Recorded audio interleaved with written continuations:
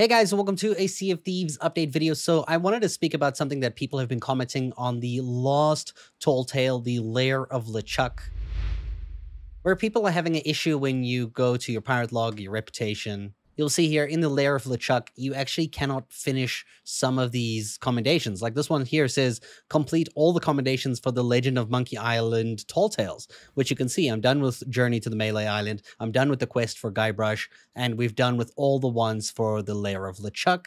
We have the sword unlocked, but we don't have this one counting just yet. And if we go to the second page here, we also have the Mighty Pirates title, as well as the Monkey Island Shanty, both locked. A lot of players are having these three commendations locked, specifically this one, because this one unlocks the other two.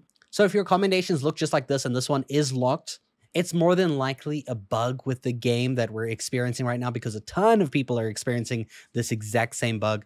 And we just have to wait until Rare fixes this so that we can, actually finally unlock the Shanty. So curious as what it even sounds like, as well as the Mighty Pirate title. It's a bit unfortunate that it's bugged, so just know that it is a bug. It's not like you've missed something and you need to collect something and you forgot to do something else.